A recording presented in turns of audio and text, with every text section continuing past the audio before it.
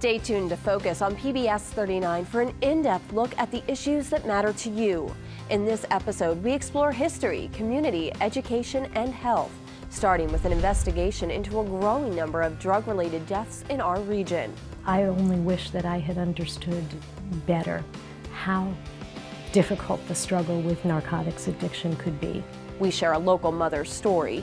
Plus, we take you on a tour through the tree-lined streets of Wyomissing, Berks County, and introduce you to the borough's founders. Community, I think that's a key word that I would keep emphasizing over and over again. These men were community-oriented. Don't go anywhere. An all-new episode of Focus starts right now. Focus is for our community.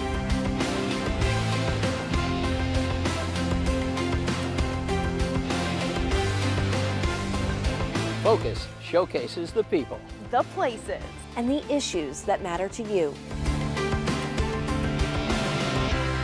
Focus on what matters. You never know what you're going to see when you tune into Focus. Support for Focus is provided by Univest, banking, insurance, investments, fellowship community, continuing care with spirit, and by viewers like you. Thank you.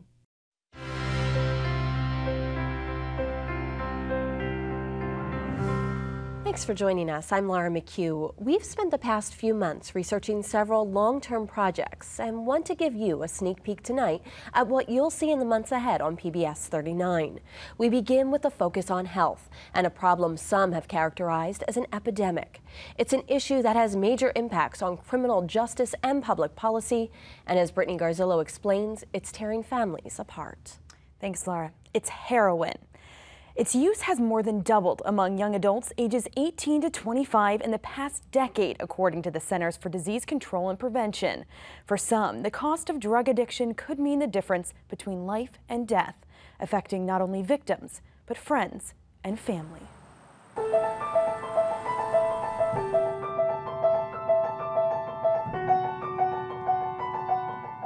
A love for music runs in the Rawls family.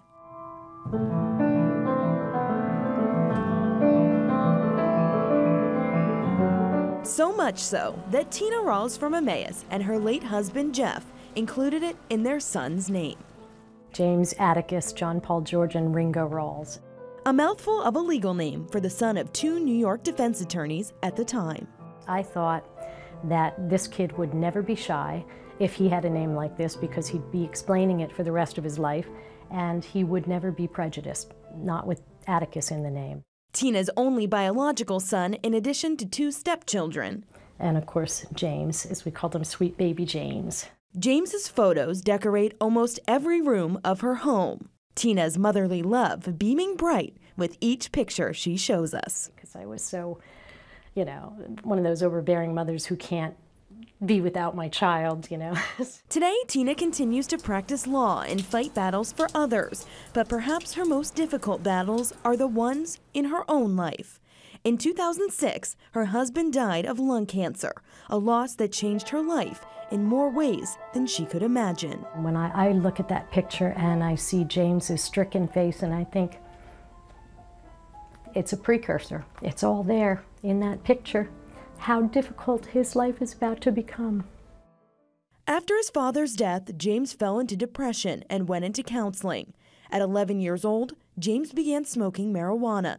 At 12, he entered a drug and alcohol treatment program. It just, spiraled, one drug after another, and he was diagnosed with polysubstance dependence disorder, which basically meant that he was not addicted to any one substance, but because of the trauma in his life, the post-traumatic stress disorder and depression, he was self-medicating, and he was addicted to being high, to avoiding those feelings.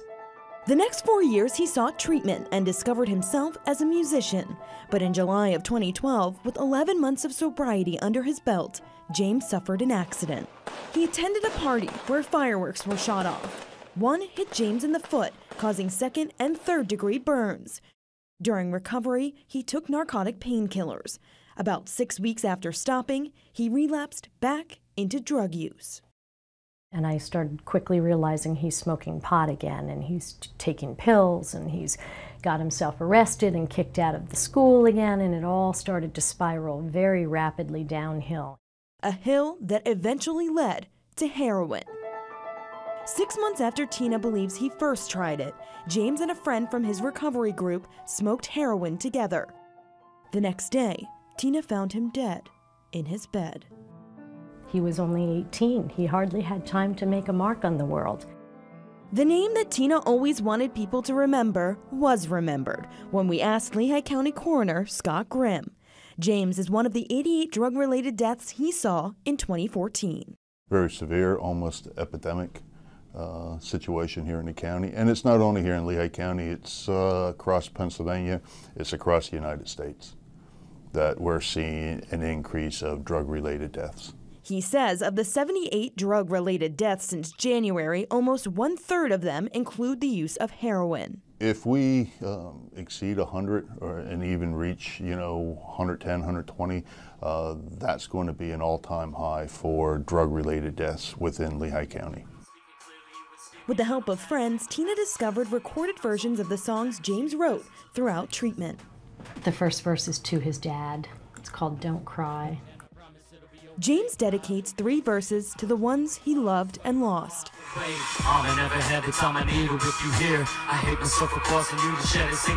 And we played it at his service, and all of a sudden it made sad sense. Tina says she knows her son didn't commit suicide, but feels he knew the risks of his addiction. It was in his mind that he might not make it. And I only wish that I had understood better how difficult the struggle with narcotics addiction could be. The lyrics James once wrote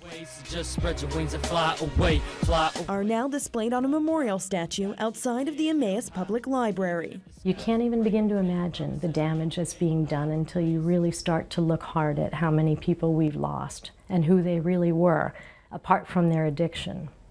Today, Tina advocates for awareness on this issue and keeps in mind the words of her son. Her head held high for perhaps not one, but 2 of her angels in the sky. For Focus, I'm Brittany Garzillo reporting. This season, our team will explore this issue further in a Focus special report. Thank you, Brittany. To help us learn more right now, we welcome Tim Munch, the Executive Director of the Lehigh Valley Drug and Alcohol Intake Unit. Tim, this piece really explored the impact this issue is having on families, but it's also impacting the criminal justice system as well as the healthcare system that you work in. How is it affecting the ability to get treatment? Well, one of the biggest issues we have is finding beds for people who are addicted to heroin and need detoxification. The beds used to be we could see a person in the morning and we could get them in treatment by the afternoon. Today we're waiting 3, 4, 5 days in order to get someone in treatment. And in that time, a person gets sick and they can do illegal acts. They have to do what they have to do to get their hands on the drugs. They don't feel the sickness of the withdrawal. What's the increase like that you're seeing in heroin usage? Well, there's been a very large jump in the last 3 to 5 years. I don't have a specific number, but it's very evident in the fact that I would say 3 out of every 5 people who come into our office have a heroin addiction, and it's opiates. It's not just heroin. It's all types of opiates. And that's interesting. Are you seeing that it's because of the use of, for example, those opioid prescription painkillers, that it's that gateway to heroin? We are seeing more and more of individuals who come in having used prescription drugs, and more young people. We never used to see that. They used to be more of the marijuana and alcohol. But because of the prescription drugs, whether they get them, a lot of them are getting them through various reasons. We're seeing a lot of athletes who were given that because of an injury, started taking it to help with their injury, but then began to believe they couldn't play without that drug. They start overusing their drug. They can't get it anymore, the prescription drug. Of course, then they go out and they buy heroin, and now they're physically addicted, and then the addiction pattern begins. So, Tim, this is taking a serious toll on the criminal justice system as well, and I understand that you've been involved in drug court, which is brand new to Northampton County. How and why was this established? Well, the prisons are full of people with drug and alcohol problems, and many of the people, they're sick, they have a disease. The AMA has considered addiction as a disease, so therefore people that are sick shouldn't be in prison. They should get the help they need. Although it's very difficult because these people commit criminal acts in order to get the money, in order to get the drugs. So the drug court is wonderful in the fact that it pulls together all of the resources necessary, and it's a very structured group so that the individual has to stay on task and has to stay. And an addict will tell you their biggest problem is staying structured, staying focused, and giving them the resources. They're now doing studies on the brain, and then it takes up to 3 months before the damage done to the brain is well enough that the person can even manage a schedule, figure out how to do things in a consistent manner. So you have to stay involved with them. They have to stay involved with the structured environment in order to let the brain heal, number one. And then, of course, many of them have never lived a responsible life. They have to learn those responsibilities. Drug court helps with all of this. Even though cameras aren't typically allowed in the courtroom, I recently sat in on a session of drug court, and the people that you're seeing, they have to report every single week. Who are the agencies that are involved in keeping that on track? Well, that's the beauty of it. For one of the first times, the criminal justice system and the treatment teams are together. So there's probation, there's drug and alcohol treatment. If necessary, children and youth gets pulled in there. There is the county there, the funding entities from the county are involved there. And any other entity that needs to be pulled in is pulled in and reported. All of the entities are individuals that are involved with the client and with getting them help. So there's no questions left out there. It all gets handled right there, and you can follow up and see, has the person in fact done what they're supposed to do. So the merger of treatment and the legal system is long time coming, and it's working. It's really working very well. Well, Tim, thank you very much for your insight, and we hope to stay in touch as we continue to cover this issue. Thank you. We now turn our focus to history and to Berks County's borough of Wyomissing, a tree-lined suburb of Reading that knits together three themes: community, family, and industry. Here with the story of Wyomissing's founding fathers, Focus reporter Grover Silcox. Thanks, Laura. Ferdinand Thun and Henry Janssen, two German immigrants, came to Berks County in the late 19th century and became leaders in the textile industry. These men saw their business and the community around it as equally important, and so they wove both into a lasting legacy. The community they helped create still thrives, and the spirit of giving that poured out of them continues through their families, foundations, and public projects. Here's the story of two men who found success in America and in so doing created Wyomissing, an American dream. Just west of Reading, with a population of 10,000, lies the borough of Wyomissing. Its tree-lined streets, well-appointed homes, parkland, and library, even many of its traditions, harken back to an earlier time.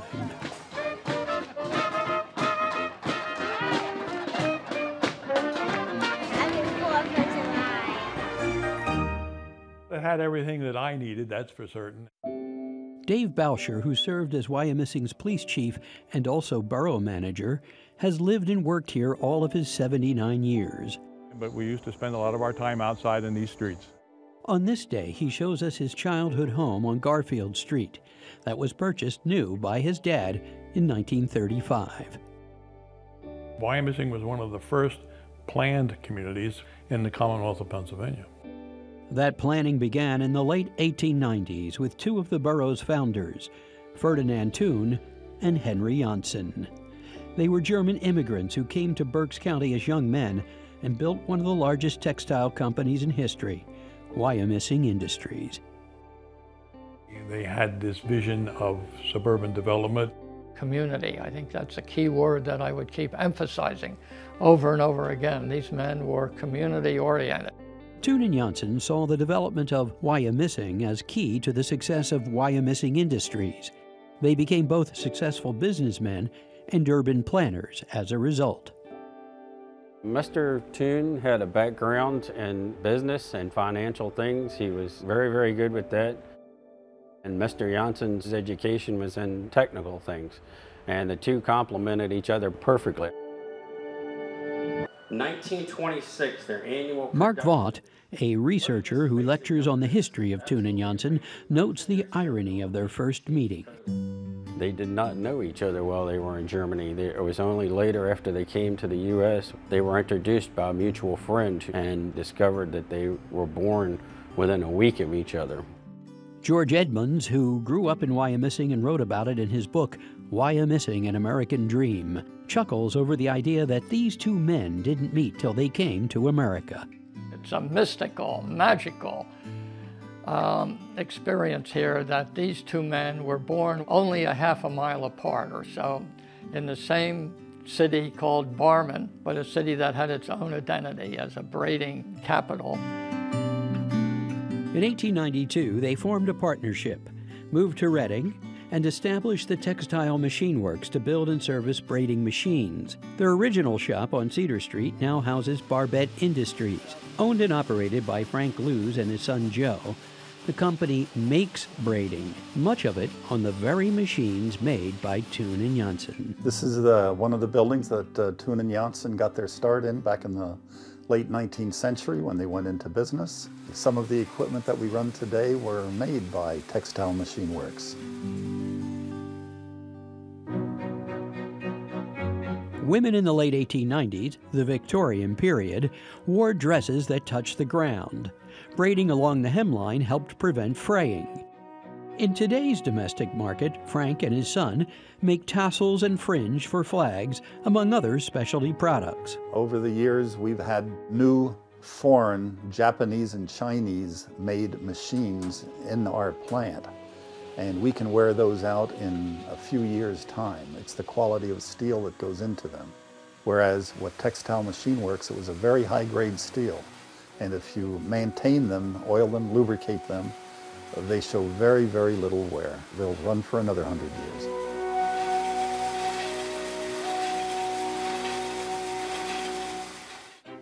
In 1896, Thun and Janssen moved the Textile Machine Works to Wyomissing along the Reading Railroad. For $1, they were given some land over there, and they moved their business very quickly. By 1900, the partners were not only making braiding machines, but also braiding products through a new company they created called the Narrow Fabric Company. In 1906, they brought in fellow German Gustav Oberlander, who also became a partner. That same year, they created Berkshire Knitting Mills and began making women's full-fashioned or seamed stockings on their own patented machine called the Reading. Well, the basic famous Reading knitting machine always boggles my mind when you realize they had 130,000 parts. And they're all absolutely controlled to the minute. I was fortunate enough to actually make some of those, make a lot of the parts and also assemble some of the machines. And there's nothing like it. Thun and Janssen incorporated their three companies as Wyomissing Industries, and business took off, especially as demand for full-fashioned hosiery soared. They also took the lead in developing the borough of Wyomissing.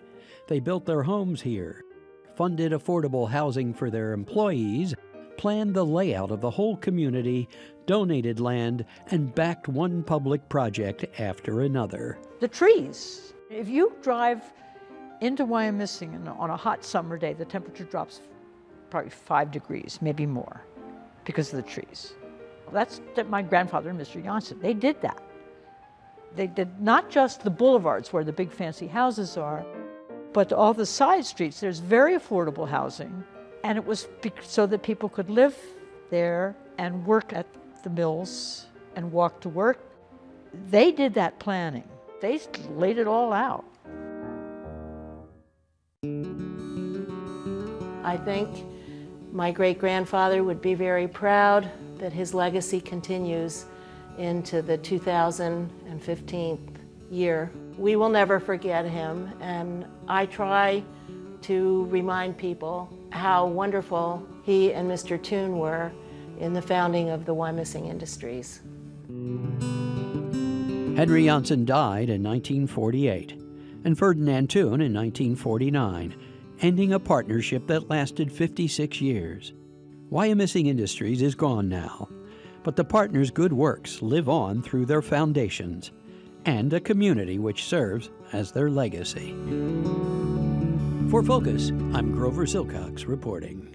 Thank you, Grover. We now turn our focus to community. Founded 150 years ago, the Salvation Army has grown into an international organization serving 127 countries. That bright crimson shield, no matter where you go, is a symbol of hope and help in times of need, whether you're in India, Africa, Central America, or in the Lehigh Valley, where the Salvation Army has community centers called CORES in Allentown, Bethlehem, Easton, and Penn Argyl. I recently spent the day at 8th and Turner Streets in Allentown, where 500 students got their school year started with the Salvation Army.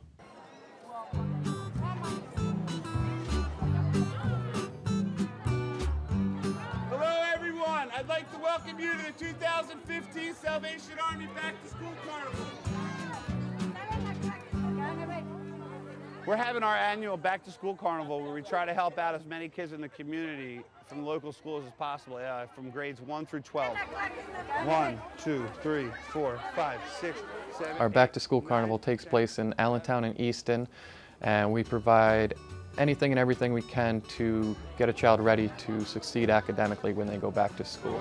Okay, I can take 10 more. I got here at 7 o'clock in the morning, and I'm waiting for the backpack for my kids. We're expecting well over 500. So far, the line's as long as it's been since I've been doing this in 10 years. They're trying to get some supplies and new book bags so they can start off the school year right. Are you excited to start school? Yeah. Because it's so fun. We like to be in school.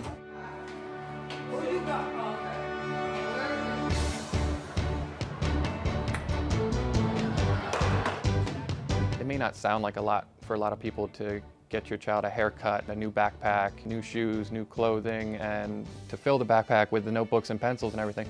But in all honesty, when you have a single parent or a low-income family, it means a lot, especially if they have 2, 3, 4 children. It really goes a long way, and it really makes a difference in those families' lives. I got one good notebook, coloring pencils, and a couple extra pencils I'm gonna need for school. And then I got a pencil case with a ruler, extra pencil, and a pen. It is only 12:52, and we have already served 467 people, and there's probably at least a good 200 people still out there. We were only prepared for 523 people. Okay, I'm ready for my next 10. Come on, ladies and gentlemen. The Back to School Carnival this year assisted children from 56 different schools, and it reaches out into the suburbs. We had children from the Southern Lehigh School District and the Parkland School District and some of the more affluent school districts come to us for service. The need is everywhere. This is why we say and we tell the community, if you have it, please donate it for events like this. There's a lot of families in need. I hope you all have good luck and a great school year.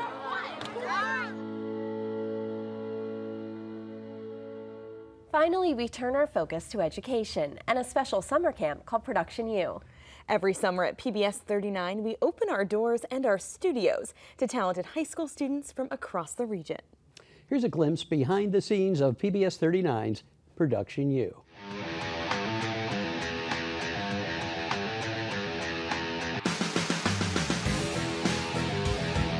PBS 39 Production U gives students from the Lehigh Valley and beyond the opportunity to come together and produce a newscast of their very own. You learn skills of getting a deadline, communicating with your whole team. You need to make sure that everyone's on the same page so that everything comes out the same. You learn how to actually be in a business-oriented area. You learn how to depend on a team, because if you don't succeed, then the whole team doesn't succeed. So you have to work hard for everybody. I like to kind of bring what I've learned to my own projects, and meeting a lot of these people who want to do the same thing as me is really helpful and exciting. You really kind of learn how to work as a team and work with other people, and that's a skill that a lot of us need now, and it's something that I've grown a lot in. We break students up into two different teams. This year, one group wanted to work on the local arts scene, the other group wanted to explore educational opportunities in the Lehigh Valley, and each student was assigned a specific role. We had producers, anchors, reporters, editors, videographers, and even directors and assistant directors who all worked together to make a great finished product.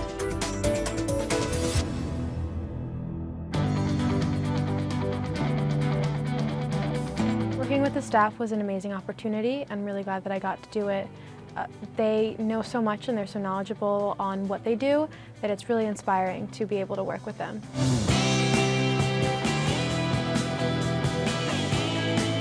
The best part of production U is, I would have to say, meeting other people and meeting people who are professional in their fields, being able to work with them because they're all really great people.